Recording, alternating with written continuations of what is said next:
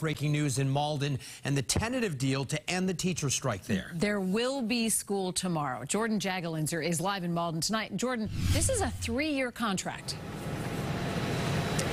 That's right, David and Lisa. I'm sure a lot of parents and educators are happy to hear this news tonight. Here at Malden City Hall, we saw some big smiles leaving as educators and the negotiation committee finally reached that tentative agreement at just about 9 tonight with the Malden Education Association.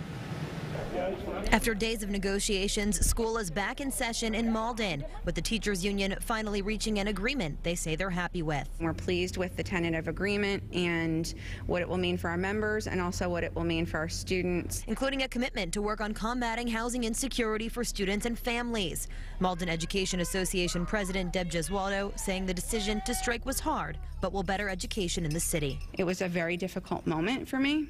It was a very difficult moment for our educators, but everything we do, our students are at the heart of what we do. She says they hope they never have to take that kind of action again. Chair of the negotiation subcommittee, Jennifer Spadafora, echoing that statement with both sides having the same goal. Every single one of us that sat around that table cares about this district, loves this district, wants to be in this district, wants to work in this district, wants to live in this city. Now, the full details of this agreement will be released to the public once it's ratified by the MEA and the school committee. Live in Malden, Jordyn Jagolinzer, WBZ News. Jordyn, thank you.